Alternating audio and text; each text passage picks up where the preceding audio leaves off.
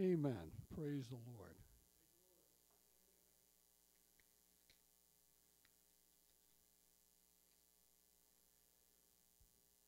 Well, welcome to everyone who made it out. Pastor, along with our quizzing group, is en route to Virginia. So we pray for the quizzers that they can glean some things from this and that it can touch their lives. It's not just about memorizing verses, but it's about getting a relationship with the author of the verses. That's what it's all about. We learn the verses, it sticks in our heart, and then we apply what we have in our hearts and minds. Amen. But we'll keep them in prayer as they travel, and they should be back late Saturday. So, but anyways, they've been doing good. Stowe is getting to be known throughout the district, and they're on the map for quizzing, which is good, and that's a noble thing. So, anyways, we'll keep that in prayer. Let me just give you a list of events here and our calendar so you know what's happening. Tomorrow night is Ladies' Bible Study at 7 o'clock. Okay, and the 12th, which is Monday, we have Men's Bible Study at 7 o'clock, and it's a fellowship time, too. You know, you talk, you have a good time, you share things, and then there's a Bible study, too. There's some prayer, so it's a good thing to come out to for the men and women that's maybe not connected to a service, but still, it's a little bit more informal. Okay, then there's the Senior and Junior Bible Quizzing Tournament on Saturday the 17th, and the pastor on the 18th is going to have start a discipleship class Sunday evenings at 6, and he'll give you more details as we get closer. Then there's a youth event, 4 p.m. on the 24th, and on the 20th, that's a Saturday. On Sunday the 25th, there's going to be a p.m. youth-led service, which is good. The last one, there was an anointing, there were blessings, it was really good because our young people are seeking God. That's the next generation. When we pass, some of you are younger, but when the more senior people pass, there has to be a generation that know God. Amen. So these things, and it's posted usually in the back, and you can get these calendars monthly. Thanks to my wife, she puts these together, and then they get put on our, I believe, on our website they're put on. So, for prayers, yes, we do need prayers. We need to pray for our quizzers. They'll probably arrive sometime later tonight. So that's a long ride. Not as long as Florida, but still it's a long ride.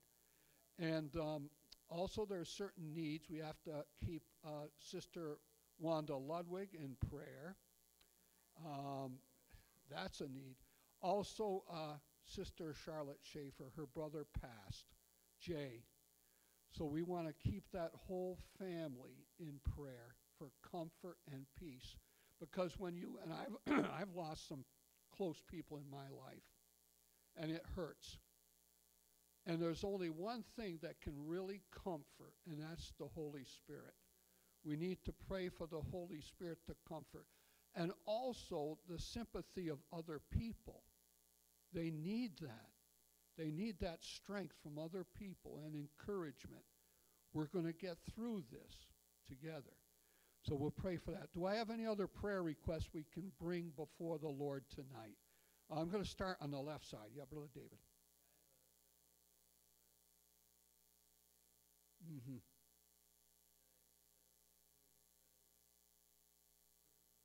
Yep. Okay. Anyone else on the left side? Yep. Got to keep Sister Carolyn Blankenship in prayer, and our families, yes. Any others? How about on this side? Any other prayer requests? Okay.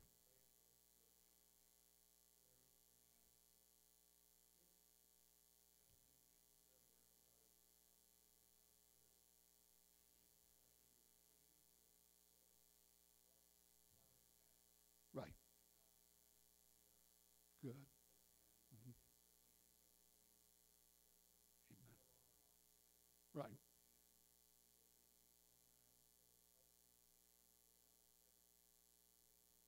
Right. Amen. Yeah. Right.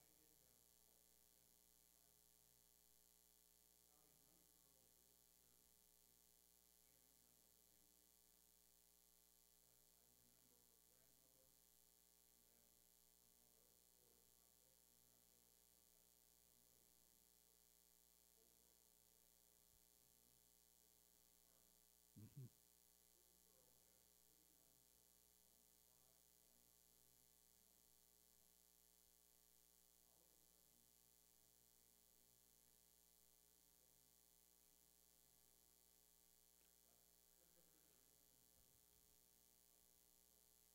Hmm.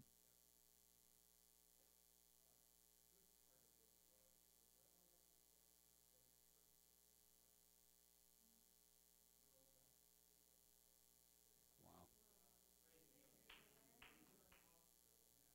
Hmm.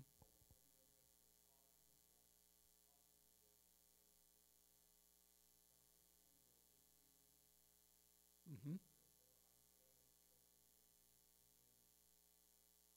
Hmm.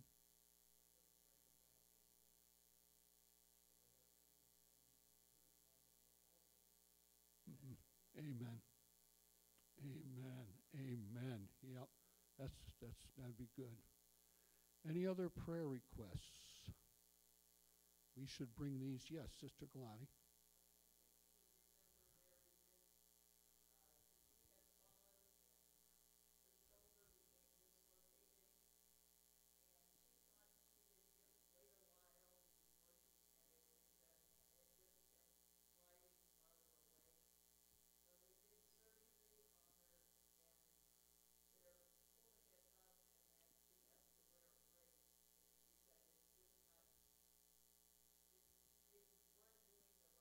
Hmm.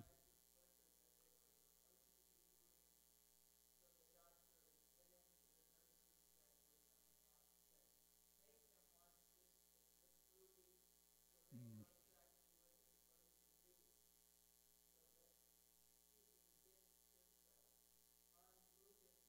Hmm. Yeah. Hmm.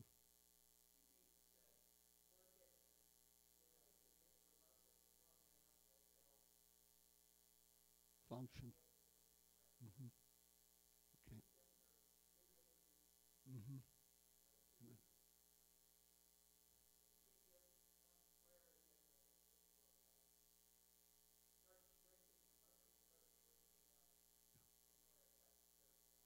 Right.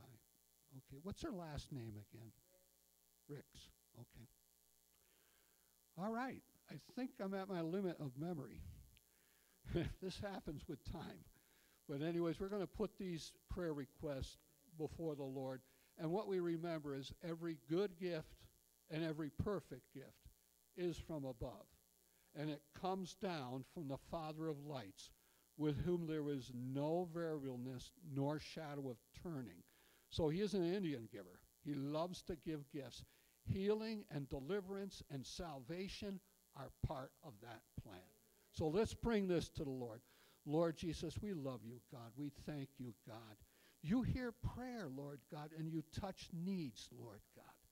We ask you, Lord God, as we set before you these requests, these petitions, God, that you show and reveal your miraculous power and, Lord God, the healing and deliverance associated with it, the salvation, God. We ask you to go out and touch these needs as they have set before you, Lord God, to bless and protect our quizzers and the coaches and families that are traveling. Protect them. Keep your angels around them all the way down to Virginia while they're there and all the way back in Jesus' name. And prosper the quizzers and bring into their mind and heart the scriptures that they have memorized and committed in Jesus' name.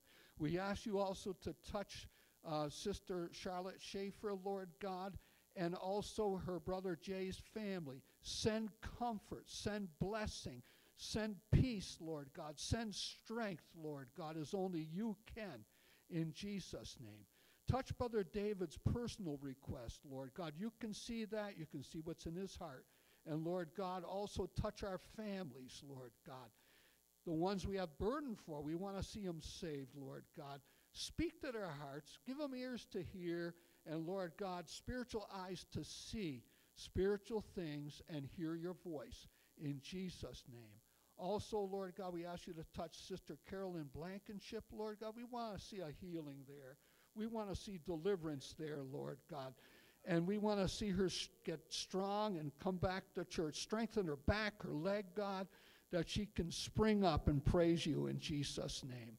We ask you to touch Sister Wanda Ludwig, Lord God. We like to hear a good report come out of that in Jesus' name. We ask you to touch, Lord God, that girl that's having the problem, Lord God, and she has just received the Holy Ghost. We're leaving that in your care, Lord God, to see that she and the family, Lord God, gets established in the truth and deliverance, God, which is by your Spirit and your power, in Jesus' name.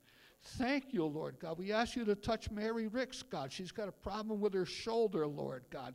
We ask you, Lord God, to deliver her, strengthen the muscle there, that it be right, Lord God, and that she function normal again in Jesus' name. Thank you, Almighty God.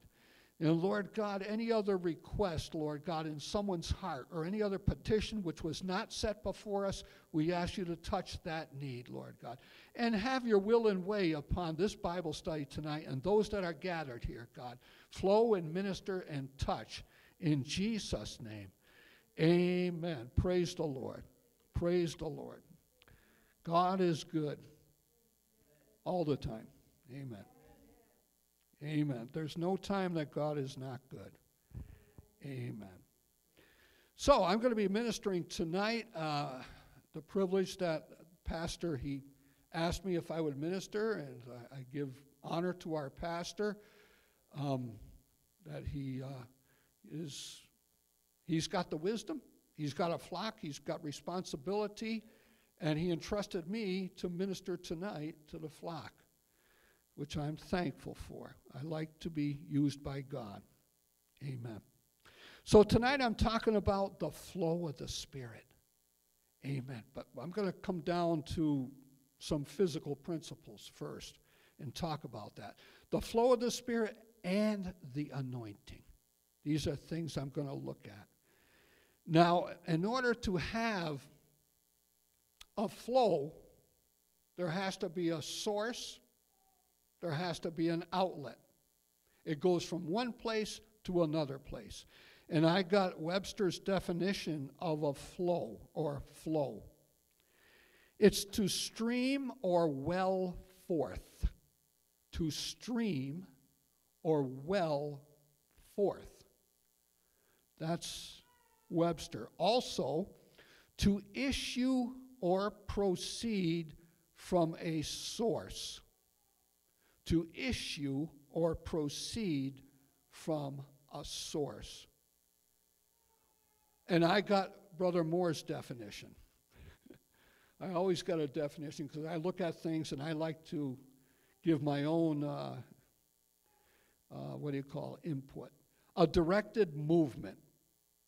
A directed movement. That's a flow. Now, when it comes to flows, I used to hike out in the woods quite a bit in New England. And there were many streams. There were lakes, there were marshes, there were swamps, there were ponds, and there were rivers, and there were brooks and brooklets and all this sort of stuff, wherever water could be found. But the flow would always come in the form of a stream or a river or cascading waterfall or something like that. But it involved movement. Now, with the flow of any type of stream, there has to be a source. It just doesn't keep flowing from nowhere. There has to be a source. And there has to be a way it's going and a destination. With every flow, there's got to be. Now, I used to hike, as I said, and I used to hike mountains, and I learned through experience you always pack water. Because the time you hike and go any distance without water, what's going to happen is you're going to dehydrate. You need water. So I learned to bring a canteen, and there was this place I used to hike up in New Hampshire. And I'd climb a mountain, which was sizable. It was a day's hike up and a day's hike down. And they had near the base, they had a spring. And in this spring it was called Falcon Springs, I can remember, and it would always be on a certain trail, and there'd be a group of people just lounging about, sitting on logs, sitting on rocks, and out of the ledge there, which was on the side of the mountain, there would come out, there was this pipe, and there would be water flowing at all times. And people would be drinking, filling up their canteens. What a refresher after you've climbed up and down the mountain.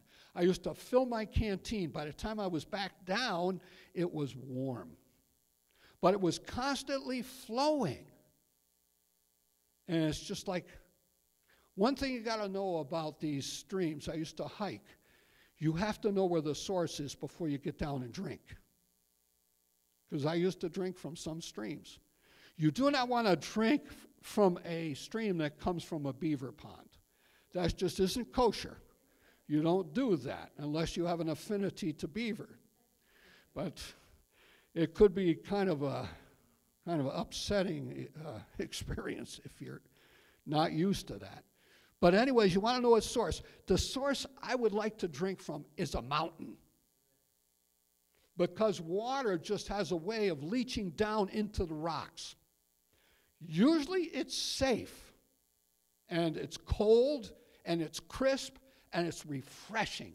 On a hot day, when it's 90 degrees, you just want to drink water that has flowed. Now, you don't want to go to something that looks like a puddle with mosquitoes and pollywogs. You do not want to drink out of that, because it has no flow, no vent. You want it fresh and living. Now, when you look at, I got to give you another example. When you look at plants and trees, and I did take botany in different courses, but when you look at plants and trees, the sap is what flows from the roots, comes up through the trunk, out to the branches, into the twigs, into the leaves, and then into the blossoms and then the fruit. There has to be a flow for life. If there's no flow, eventually the tree will come down. Or there's a strong wind, but we won't get into that. But anyways, there has to be a flow for life. Now in the fall, we know that the leaves drop off, and apparently the tree looks dead. But what happens is the flow is interrupted. And the little machines in the leaves which create chlorophyll, okay, they need that flow. So what happens in the fall, when the sun gets to a certain elevation, and God put this property into nature, each leaf node, where the leaf comes out of the node on the tip of the twig, there is what is called a abscission zone that forms.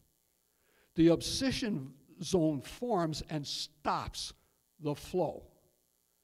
And the leaf then no longer produces chlorophyll, and the green part disappears. And oftentimes you got different types of color that are in the leaves, and it turns yellow, red, orange, and then brown, then it drops off. But there has to be a flow in order that there be growth. Now, that's with that. God's Spirit flows. And you know something else? His Word flows. Did you know His Word flows? You can read the Word of God and it can flow out and touch you. It's like, wow, I got understanding. Where'd that come from? The Word flowed out. It flowed out, and the Spirit also flowed, giving you understanding what that Word is. But it flows out. Well, let's look at some scripture. the first scripture I want to look at, because we need to back this up with scripture, is in Ecclesiastes. Amen. Oh, yeah, there we go. Chapter 1 and verse 7. And when you read that, it says, well, let me move that a little.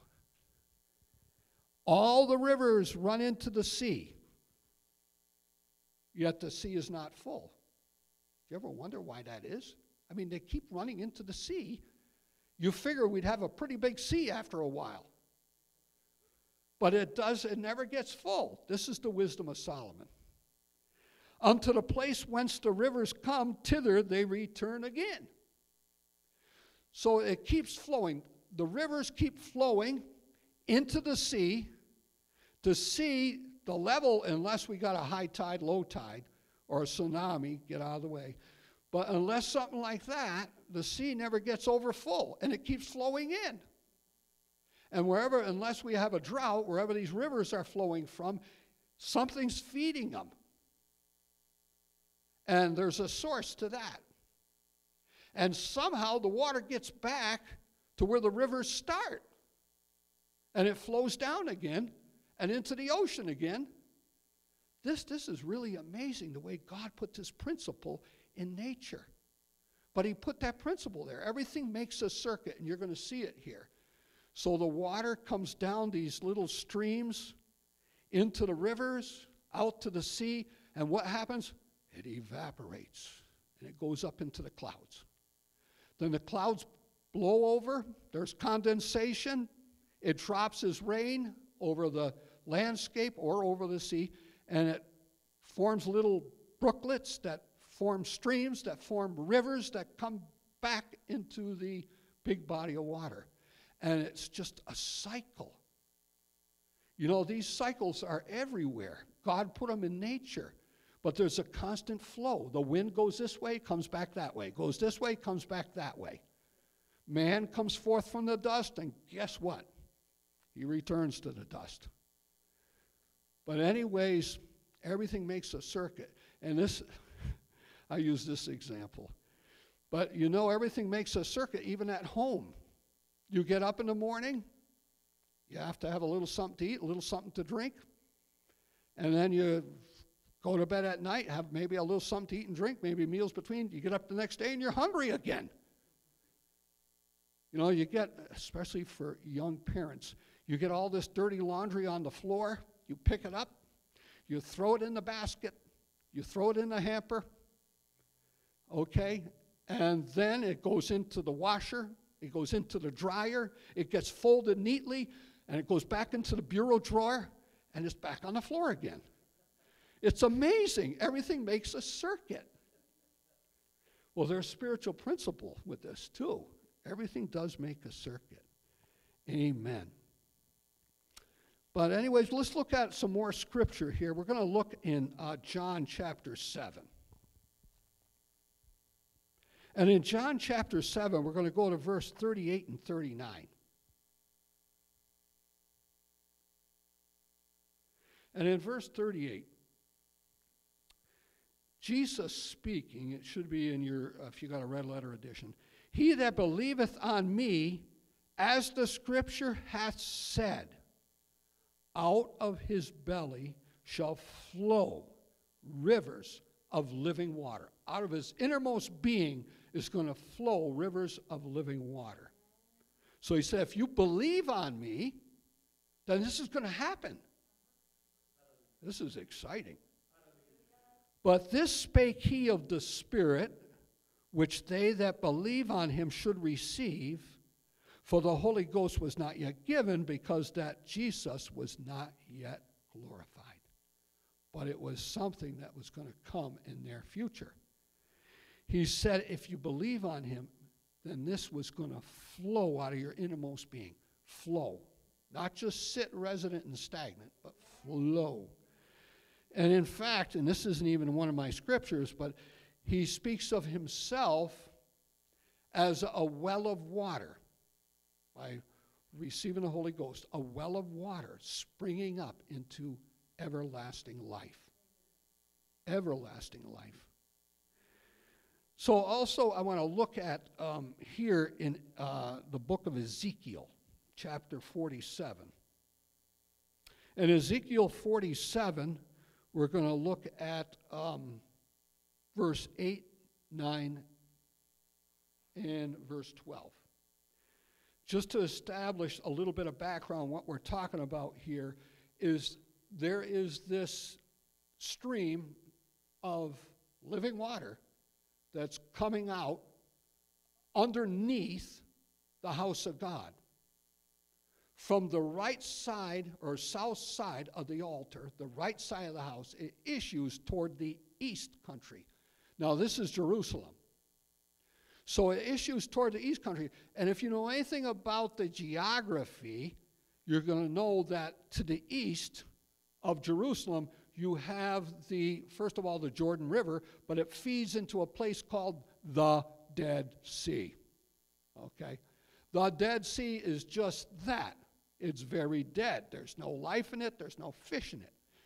But this is going to be different. This is speaking of the millennial earth. It's going to be different at this point. So we pick up here in Ezekiel 47, verse number 8. It says, "Then said he unto me, these waters issue." Now the word issue means also flow. Remember, we got it in Webster, to flow. "Issue out toward the east country and go down into the desert." What a place to get water. I mean, when you're really dry, you're really parched, the ground is parched and dry, there's nothing as welcoming as water. Crisp, cold, refreshing water. So it goes down to the desert and go into the sea. The only sea there is the Dead Sea, which being brought forth into the sea, the water shall be healed. So in the future, the Dead Sea will no longer be the Dead Sea. It'll be the living sea because the waters will be healed. It's very mineralized there. My wife got some salt from the granddaughters who went there, salt and minerals, and it is really mineralized. I was told that if a person were to lay there, they would float without even trying. That's how much minerals is in the water, and fish just can't cut it. So anyways, "And it shall come to pass," verse 9, "that everything that liveth, which moveth," see, living things move. Even trees move in the wind. "Whithersoever the river shall come shall live. And there shall be a very great multitude of fish, because these waters come thither. For they shall be healed, and everything shall live whither the river cometh." So wherever the river goes through, things are going to live. It doesn't say it's going to gather there. It's going to flow through. Living things. So looking here in verse number 12, "And by the river upon the bank thereof, on this side and on that side," so in other words, both sides. There's only two sides to the river, okay? "Shall grow all trees for meat, whose leaf shall not fade, neither shall fruit thereof be consumed. It shall bring forth new fruit according to his months, because their waters, they issued out of the sanctuary." There's your source, the sanctuary. What about the sanctuary? The presence of God. That is the sanctuary. A sanctuary should be a presence of God. That's what sanctuaries are for. That's why they call it sanctuary. It's separated for God's purpose. Amen. It's a very, very hallowed place. "And the fruit thereof shall be for meat, and the leaf thereof for medicine." This is awesome. We pick up on this again in Revelation 22:1. We're going to see another river. But this is coming from the throne of God, his presence in heaven. And it flows out from the throne. And wherever it flows, there's life. And there's going to be 12 manner of trees, 12 manner of fruit, and they will be for the healing of the nations. This is awesome. Amen. But it's living water. Out of your belly shall flow living water. Not dead water, not stagnant water, not polluted water. Holy, pure, flowing water from the source. Amen. In Acts 1:8, and I want to go there.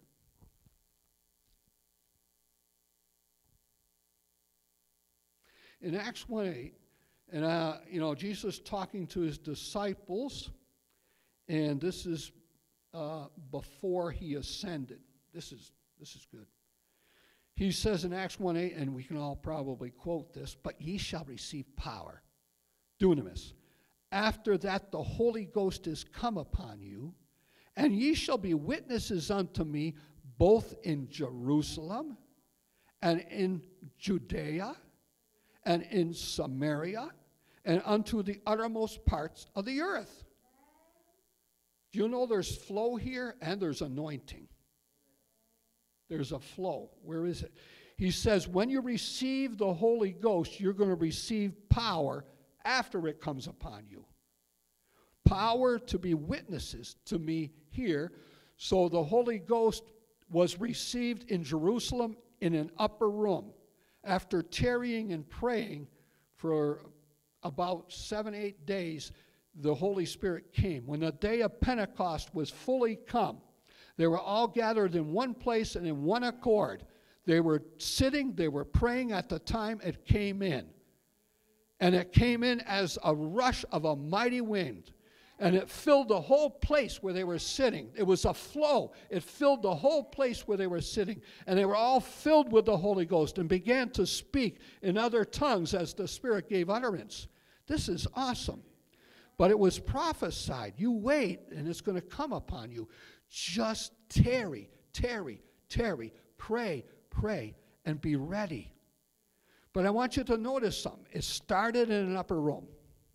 From there, the day of Pentecost was fully come, and I taught the men on the Hebrew calendar and the importance of the Hebrew calendar. We're on a solar calendar, which is Romanized. We're on a Julian calendar. They were on a lunar calendar, so it's quite different. Well, all in all, it ends up evening out in the end. But after 7 weeks of harvest, grain harvest, from the Passover to Pentecost, it was 7 Sabbaths. At the end of the 7th Sabbath, which is a Saturday, sundown Friday to sundown Saturday was the Sabbath. At the end of the 7th Sabbath, at sundown, the day of Pentecost was fully come. And they were all in one place and in one accord. And the Holy Ghost came in, and they were all filled with the Holy Ghost. And all night long, they were full of the Holy Ghost to the place where they were drunk on the Spirit. This is why Peter said on the day of Pentecost, about the 3rd hour of the day, which was 9 a.m., these are not drunk as you suppose, but this is that which was spoken of by the prophet Joel, that in the latter days I will pour out my Spirit upon all flesh. And your sons and your daughters shall prophesy, and your old men shall dream dreams, and your young men shall see visions. And also upon my handmaidens and servants would I pour out my Spirit in those days, and they shall prophesy. So they were filled, and it was a flow. And what happened is it spilled out into the streets of Jerusalem the next day. And from Jerusalem, it went to Judea. And from Judea, it went to Samaria. And from Samaria, it went to the uttermost part of the earth. So it emanated from an impact point where the Spirit came down, and just like something impacting water, all the ripples came out from that point, and it flowed out to the world from that point. Amen. 120 people in the upper room. Amen. So it emanates or flows or issues. Now, the flow of the Spirit is necessary in our lives for all these reasons, and I got a bunch of reasons. We must be connected to the source of the flow first. We have to be connected. That's a relationship with God, relationship with Jesus Christ. That is being connected to the flow. So we must be connected to the source in a relationship with God. And with the Jews, a lot of them didn't receive him because they were very religious, but there was no relationship there. They didn't even know who he was. They crucified the Lord of glory. Had they known it, they would have not crucified the Lord of glory, but he hid his identity from them because it wasn't given for them to know, because their hearts weren't right. Amen. But that's another thing. So the flow is necessary in these. I got 9 points. You may find more. The flow is necessary, spiritual flow, in growth, spiritual growth, and in spiritual living. It's necessary. All life on earth needs water. Okay, I can't think of too many things that don't need water in some way that they feed. Even a virus feeds on a human or an animal that has water. We're like, I believe it's like 85% water. But anyways, we need water to live. We need Holy Ghost water to live spiritually. As the natural, so the spiritual. Amen.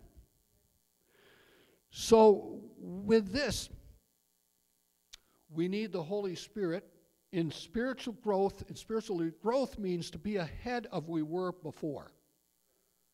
To grow closer to God, to grow in love and knowledge of him, relationship with him, in the Holy Ghost, in the Word, in the truth, in the gospel, in his name. We grow in him.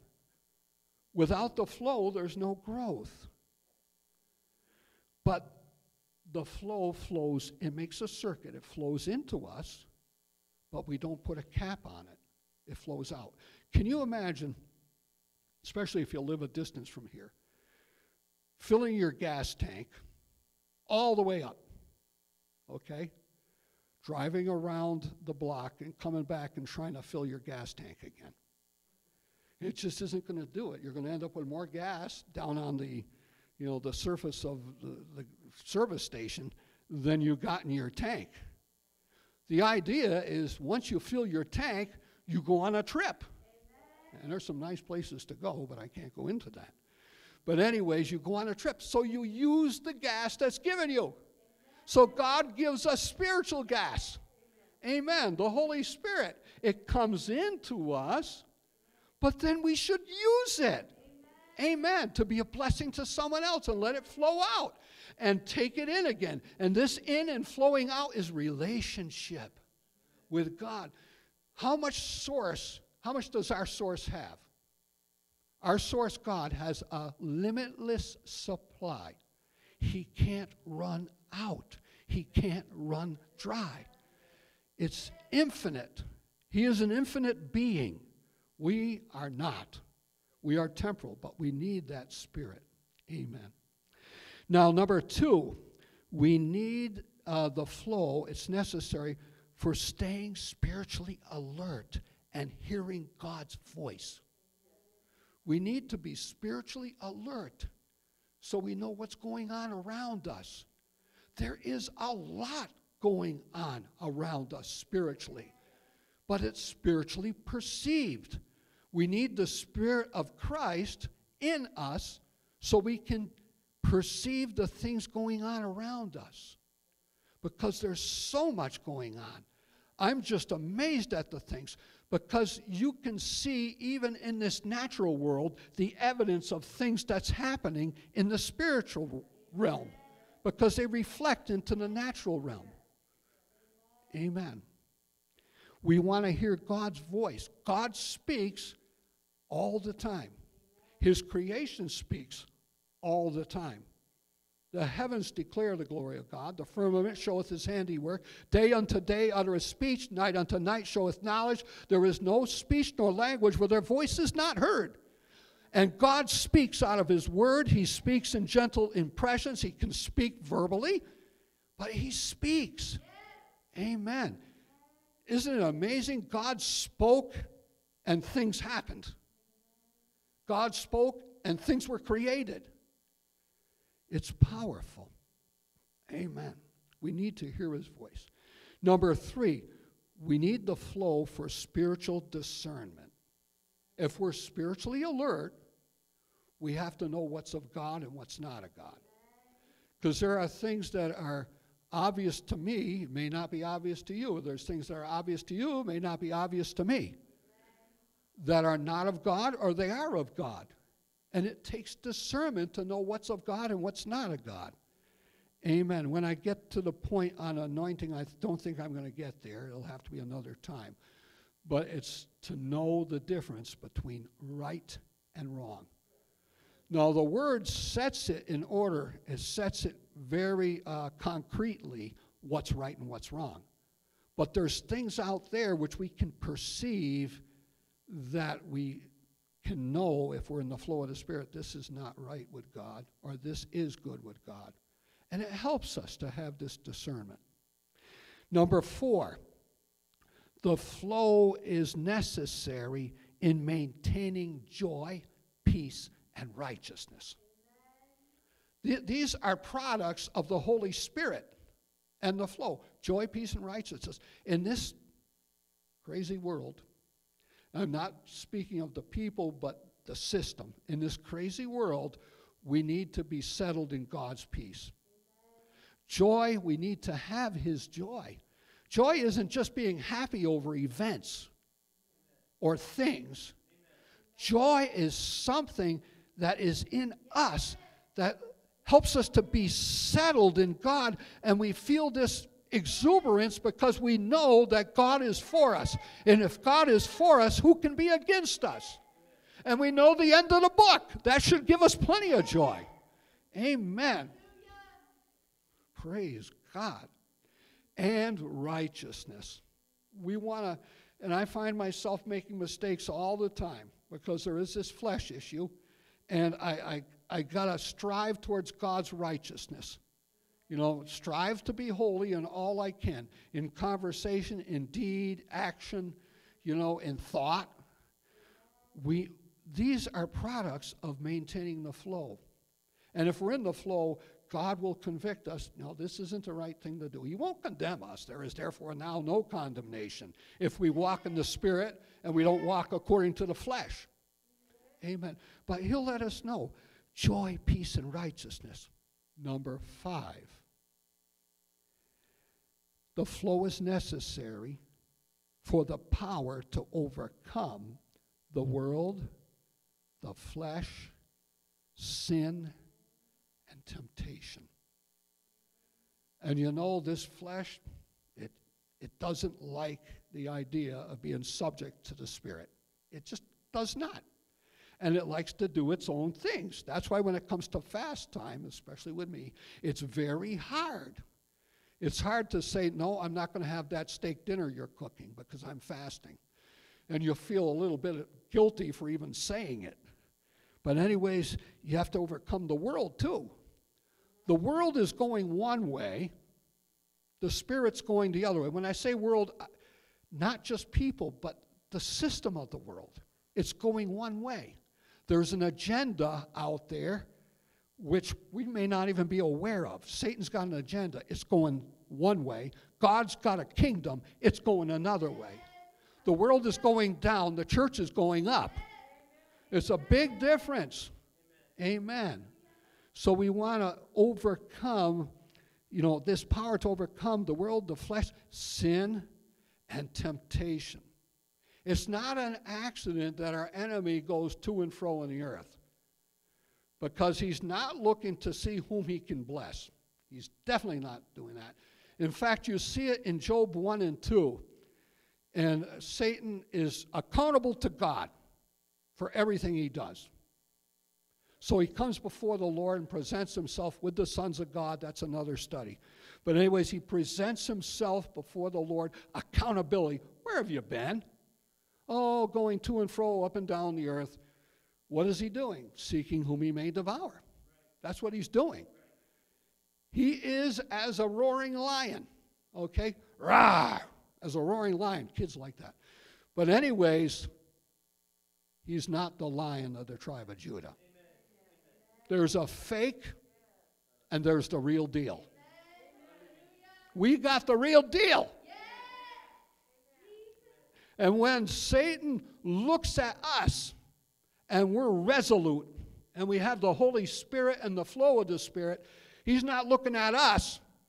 He's looking at who's in us. So he's looking at whoever's standing behind you. Amen. And Goliath found out it wasn't just that little shepherd boy. Amen. So, power to overcome. Also, power to witness. That's what the flow is necessary for. Power to witness and draw others to God. You know, this has a little bit to do with anointing. Being a little bit, and I don't use this all the time, charismatic. I'm going to get into that a little bit if we get to the anointing, which I don't think. But anyways, it is to draw people. If you're selling a used car, okay, and I don't sell used cars, but if you're selling a used car, you'll make that used car look like it's pristine, it's beautiful, it's a gem. You should buy it. But you don't want to tell the truth about it. They just drove it in there and they were lucky to make it into your lot. Poop, poop, poop, bang, bang, bang, boom. But anyways, it's just something. If a vacuum cleaner salesman or a used car salesman can make their product seem good and appealing, how much more can God and His Word and the plan of the gospel be really attractive to someone? And we should be elated to be used to share that with someone. Amen. So that they can be blessed like we're blessed. Or a little, what the world calls a little on the fruity side. But this is good fruit. Amen. Power to witness and draw others to God. And it should emanate from you. This is good. You don't want to turn people off to God. Don't want to do it by our actions. Okay, number 7. And this is what Pastor has been alluding to. The flow of the Spirit is necessary in the operation of the gifts of the Spirit. First of all, we have to have the Holy Spirit. When Jesus Christ was baptized of John, and John saw the Spirit descend on him as a dove, and he was filled with the Holy Ghost, do you know, after that, he was driven into the wilderness. He was driven into the wilderness where he fasted 40 days and 40 nights. He was full of the Holy Spirit. Okay? What's the difference when he came out? He came out in the power of the Holy Ghost. And ye shall receive power. After that, the Holy Ghost is come upon you. And ye shall be witnesses unto me in Jerusalem and Judea and all Samaria and to the uttermost parts of the earth. Amen. It's the power that follows the flow. Amen. It's like this. It's like a gun, okay? You can have a charge in the gun, and you can have a projectile in the gun. But until the trigger's pulled, the gun is just a pretty collectible. Well, with the Holy Spirit, you know, we can have it, but unless there's a charge behind this, witnessing and sharing with others is going to be travail. But it's that charge that changes people's hearts and draws them to God. Amen. Operation of the gifts of the Spirit. Power to do things that are supernatural, what we can't figure. And a lot of this depends upon our faith, too. We need to have faith in God. Take Him at His word. If His word says it, it's so. Take Him at His word. Amen. And the operation, and the pastor will get into the operation of the gifts of the Spirit. Right now, I believe he's defining them. Amen. And there's 9 gifts. There's 3 gifts of knowledge. There's 3 gifts to speak, and there's 3 gifts of action. I believe the gifts of knowledge is word of wisdom, word of knowledge, and discerning of spirits. The gifts to speak are let's see, that would be the gift of prophecy, the gift of tongues, and there's one other, interpretation of tongues. Thank you, Brother David.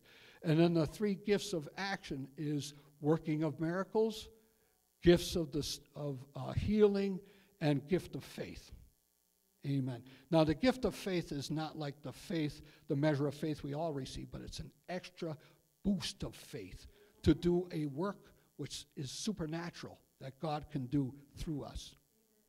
Now, number 8, the flow of the Spirit is necessary to manifest Christ in our lives, to manifest his love and his power.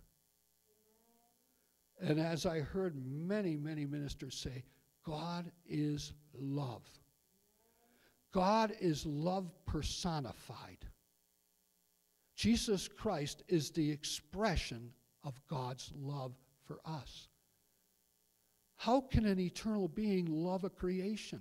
How can a potter love a pot and show the pot that he loves the pot unless he becomes a pot and show his love towards the pot as a fellow pot and then be broken for the other pot?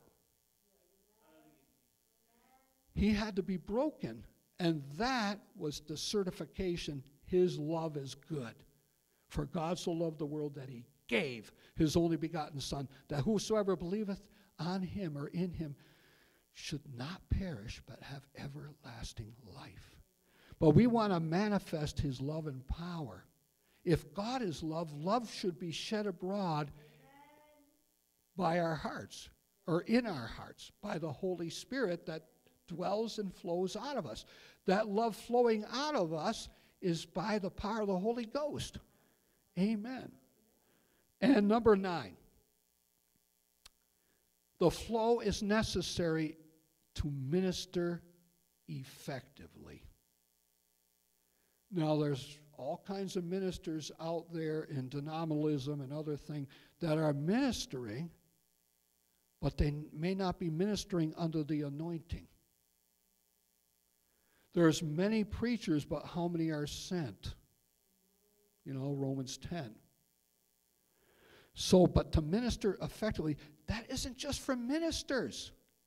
That's for us. And these signs shall follow them that believe. In my name they shall cast out devils. They shall speak with new tongues. You read Mark 16. This is for believers. Amen. To minister. Somewhere we all got to function in the body of Christ. We have those that lead our prayer chain. Very important. We have those that do our Sunday school teaching. Very important. We have those that are even janitorial. Very important. This is the sanctuary in the house of God. We have one doing the sound system. Very important. We have those that greet people. Very important. We have those for hospitality. Very important. We have those that teach and preach. Very important. These things are all important in the body of Christ. But we should do it with the flow of the Spirit. Amen. And I'm not going to get to the anointing. But anyways, that'll be another time. So the flow of the Spirit is necessary for life, necessary for growth, and necessary for me. I want to be in tune with God. I want to hear him. I want to be sensitive to him. And I want to do things according to his will and touch someone else's life. That's what I'm here for. You know, I'm here to be a blessing to someone else. It's not just about me. And when we all get to heaven, we'll know it's not just about me. It's all about him. Amen. Praise the Lord. And I finished just in time. Amen. You can stand. The flow of the Spirit. Amen. Jesus, you're awesome, Lord God. Lord God, we love you and we praise you and we worship you, God. We thank you, God, for your blessings, God. We thank you that you're here. We thank you that you care for us, you keep us, you watch us, God. You have saved us, God. We want to be in the flow of your Spirit. We want to be sensitive to you, God. We want to be used by you, Lord God. And Lord God, we want to see others blessed. I ask you to touch all that are gathered and all that are watching online, and bless them, God, and keep them, God, and also speak to us as, Lord God, your body, the body of Christ. Lord God, bless all those that are here and protect them as they journey back home. In Jesus' name. You're dismissed in Jesus' name. Amen. Thank you.